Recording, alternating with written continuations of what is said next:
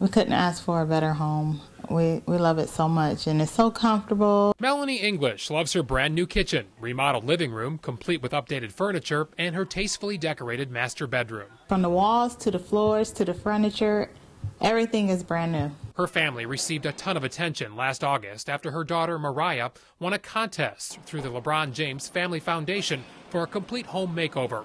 HGTV converged on the neighborhood, making drastic changes inside and out. The big moment when the king himself showed up and did some serious labor. It was something to actually see him working with the heavy equipment and doing some hard work.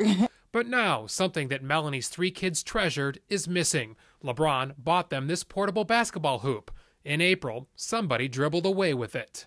I just think that it's unnecessary to steal from someone. They can come over and play basketball. They didn't have to steal it. Melanie filed a police report and believes the crooks probably knew the hoop was donated by LeBron and may have sold it on the streets. I wish we could have it back because the kids are really missing it and they're disappointed. Meantime, the family continues to enjoy their new home and they remain grateful to LeBron and his foundation.